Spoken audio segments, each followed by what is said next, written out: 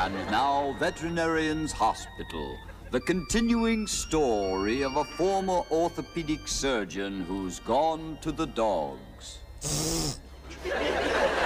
Anesthetic. Anesthetic, Dr. Bob. Is this operation really necessary? Scalpel.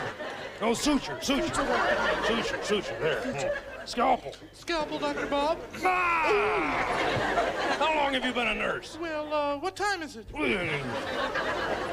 Dr. Bob, your hand is shaking. What's the trouble? That's my nerves. I'm overworked and underpaid. This is my 10th operation today. The hours are interminable. Yes, but we must get on with this operation. This man has a bad case of hiccups. It must be gas.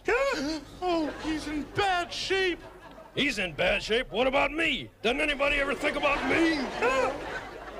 We're losing time, Dr. Bob. So, I'm losing my mind. Day in and day out, it's the same old routine. Oh, but Dr. Bob. I'm up to my ears in debt. My wife is leaving me. I'm being sued for malpractice, and all you can say is, but Dr. Bob. But Dr. I tell you, I'm so on edge, I'm about to explode.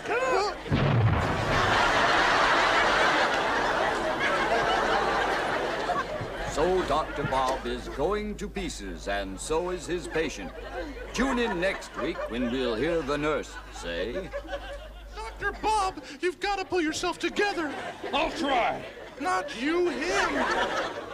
I better quit while I'm ahead.